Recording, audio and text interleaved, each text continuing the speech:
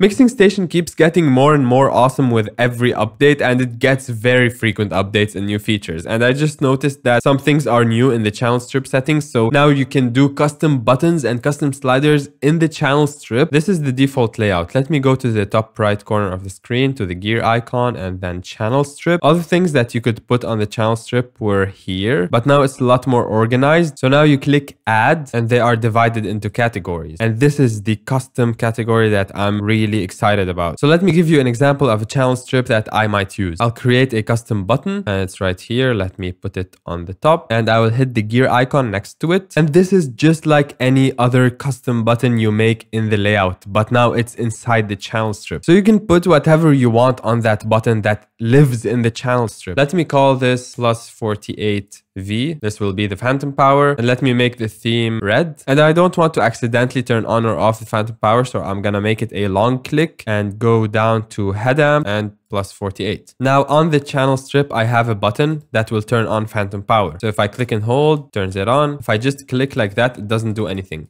I have to hold it. That's really cool. Let me add another custom button and this one will be the polarity switch. So go to the settings and type in here phi. On Windows, it's Alt and 232. It gives you this symbol that we usually use for polarity, or you could just type polarity. It's really whatever you want. And I'll make the color cyan just because why not? And I'll do a click behavior. So click means that I have to press and let go. If I press and move away from it, it doesn't do anything. Touch. It's as soon as I touch it, it activates. Long click, you have to press and hold. So let me do click and preamp, invert. Now you can see I have a polarity button on the channel strip. I don't need to go inside the channel and then click here. I can just do this from the outside. Now I'm gonna add a custom slider. Let me put it on top. Go to the settings. I will call this low cut. Hit OK. Add action, preamp, filter, frequency. Now this is the low cut of the channel, but I still don't know if the low cut is turned on or off. So let me create a button to turn on or off the low cut. Add custom button settings, call it LC and make it color green. Click behavior, preamp, filter, on, go back, and I'm gonna put the button right here. So now I know these channels don't have the low cut filter turned on, even if the frequency is visible right here. I can turn it on or off really quickly without going into the channel and clicking here. Let me also add a few more things. Let's add diagrams. I want the gate diagram and I also want to add the compression diagram and also the EQ diagram. And I'm putting it in the same order like the native M32 edit app. So gate, EQ, compression, like here, gate, EQ, compression. Now you can even see this interaction right here. If I move the frequency, you can see in the EQ graph, it's moving and the low cut turning on and off. Let me also add gate threshold and the compressor threshold. So add general compressor threshold. I'll put it underneath the compressor and add general gate threshold. I'll put it underneath the gate. Now everything is too big and the fader is almost gone. So let me make things smaller. And I think this is pretty useful. You can turn on phantom power, invert the polarity, turn on low cut filter, change the frequency of the filter, change the threshold of the gate and the compressor. All these things you can do from the mixer view, which in my opinion is very efficient because I always find myself clicking on the channel and going in and out and in and out, especially during sound check, all the active DI boxes that require phantom power. You can also put a gain slider if you want, general gain, and I'll put it on top. So now you really can do everything. So this really speeds up the setup time. Now maybe you don't always need the gate, so you can remove it and make the faders longer if you don't have a very big screen. So let's remove the gate and the threshold of the gate. And instead, I want to add a control for some EQ band. So let me add custom slider and I'll put it underneath the EQ. Go to settings and let's do